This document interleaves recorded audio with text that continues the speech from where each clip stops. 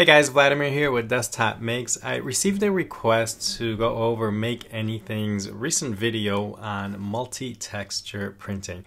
If you haven't seen that video yet, Devin released a video where he showed an approach using the fuzzy skin feature in slicers to create these really neat designs. Now, I've played around with the fuzzy skin feature before, but only briefly, and this request, along with Devin's recent video, has inspired me to revisit it. So as requested, I'm going to show my approach to this design, and I'm going to share some tips along the way. One of the tips I think you'll find really valuable has to do with dealing with fillet errors. You've probably been there before where you try to fillet a body and Fusion keeps giving you an error that the value is not going to work.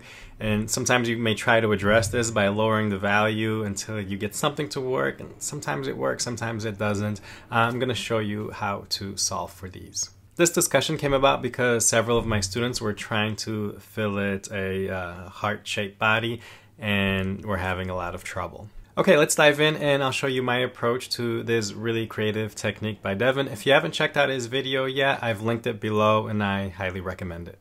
I debated even doing a video on this because I didn't want to do a video on a design approach just to repeat something that was already made where I can just say, hey, go watch Devin's video. But after taking my design approach on it, I think there's enough variation in design techniques here where I feel there's something to add here versus just echoing a technique already done. So, well, take a look at my design, I guess, and you be the judge. All right, we'll begin by creating a sketch on the XY plane. I'm going to come in with a center diameter circle. So C for circle, well, I'll give it a diameter of 100 millimeters. Finish sketch, I'll select that circle, E for extrude, and let's make it 40 millimeters in height. All right, next I'm gonna come in with an offset plane here to create a heart that I'm gonna emboss onto here. You can create it on that center plane here, but I like to kind of push it out just visually. It's just preference. So I'll go ahead and click on construct offset plane. I'll select that front plane to reference it. I'm going to push it out. As long as it's in front of the cylinder, I'm good. Create a sketch on that plane. And here I'm just going to project the surface here, and that way I get the top and bottom line and I can untoggle the body here. And now I'm going to start creating my heart. The approach I'm going to take on the heart here is I'm going to left click, go straight up to make a vertical line, and then left click and hold, and that'll transition to an arc, and then I'm going to release and then click again on that starting point, and that gets me my heart. All right, let's add some constraints here. I'm going to grab my tangent constraint and make this line here tangent to the arc. If you're new to constraints or want to learn a little more about them, I have a constraints cheat sheet linked below that shows all the constraints and defines what they do. So kind of helps you to get used to using your constraints because it will speed up your workflow significantly. All right, let's add some dimensions here. D for dimension, we'll make this arc 5 millimeters in radius, and we'll make this line 12 millimeters. I'm going to position this so that this point here is centered to the origin here. So I'll grab my horizontal / vertical constraint, choose that origin there, and now it's there. I simply need to lock the height. And for that, I'll dimension the origin from that bottom point and make that 11.5 millimeters.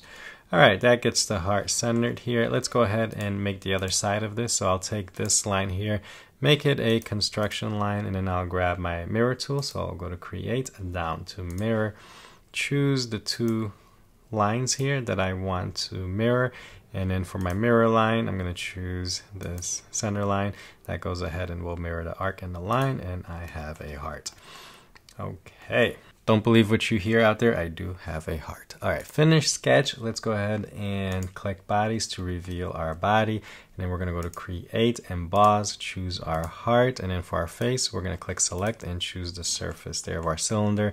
We have a heart. It defaults to 2 millimeter depth. I'm going to bring that down to 1. Click OK. All right, next step here is when you emboss, it doesn't give you the option to create two separate bodies. You can see here it joins them into one. So we need to separate this. The approach I'm going to take to separate this is I'm going to go to modify, choose split body, choose the body here as far as my splitting tool. I'm going to just select it and then click on the outer surface here and then click OK. And what that did is it took this surface, extended it to go ahead and split anything that's outside of it. So if you see here, if I untoggle the body, it just leaves me the heart. And you can see how the heart curves to follow that surface. All right, the next part I want to talk about is an important concept that will eventually get you. If you're not sure how it works, it can be quite frustrating. So, and it has to do with filleting. So I'll just kind of go ahead and do it, and I'll explain as I go. So I want to fillet this heart here, so it has a nice rounded over edge here. So I'll hit F for fillet, select both of these segments here, and let's go with a 1 millimeter fillet. And then I get this error. The fillet could not be created at the requested size. And usually when I get to this error, I'm like, okay, what do I need to do? Like 0.5, will you take that? No, 0.1.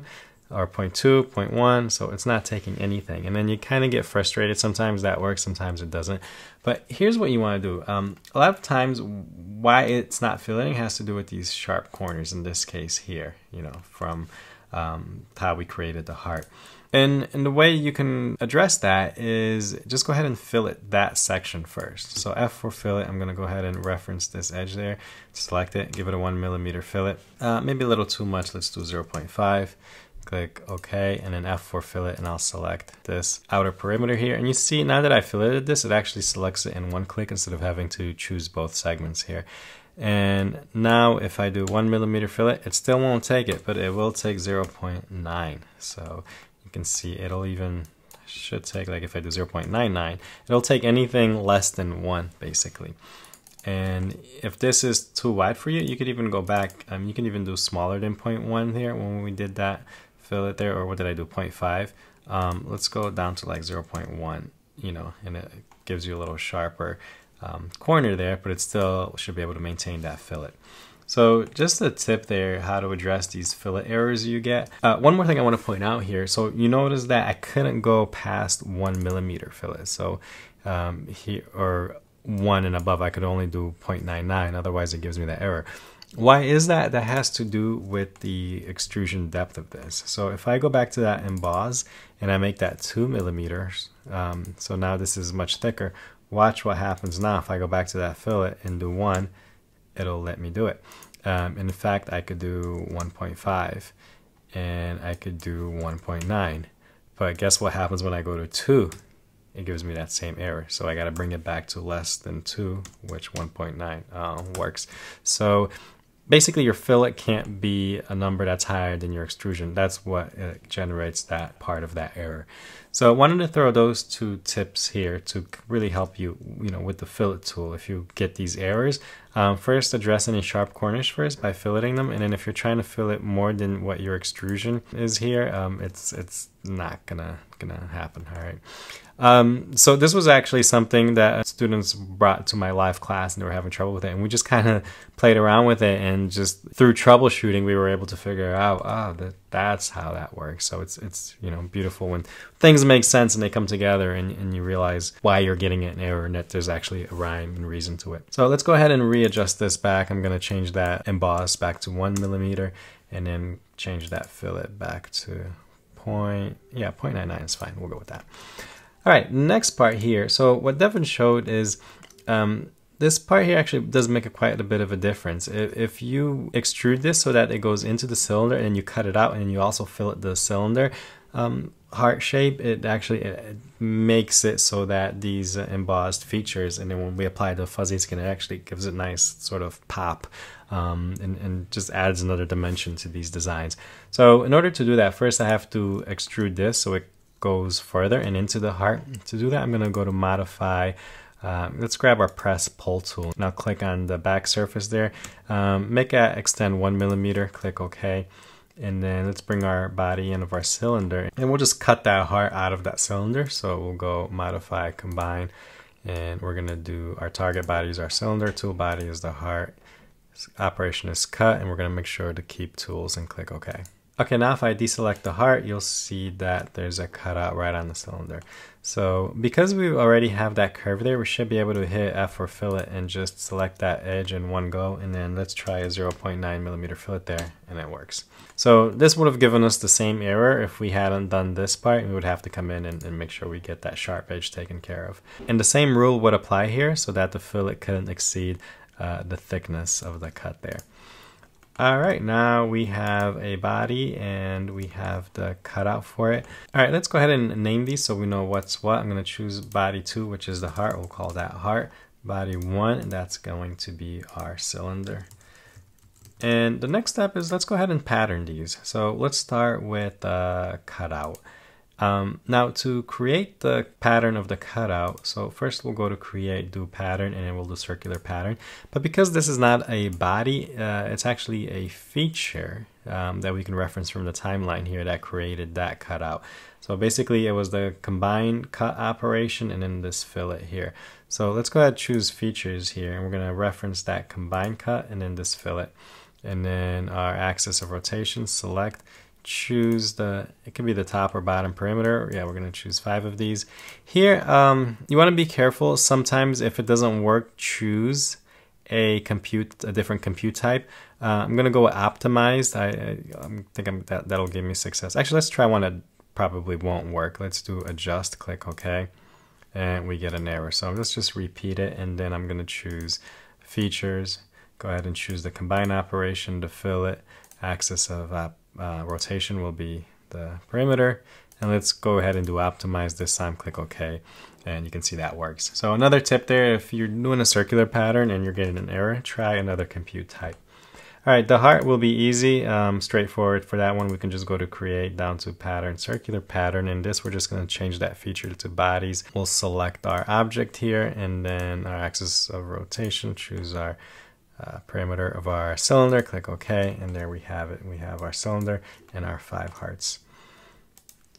Okay, and then we can go ahead and do a shell of this cylinder here. So modify down to shell. Let's go with a 3 millimeter shell off that top surface, and then click OK. And then we'll do a fillet here on the top. So go to modify, down to fillet, and we're going to change this from a regular fillet to a full round fillet. Go ahead and choose the top, click OK, and there we have it. And you know what, let's add a fillet to the inside here.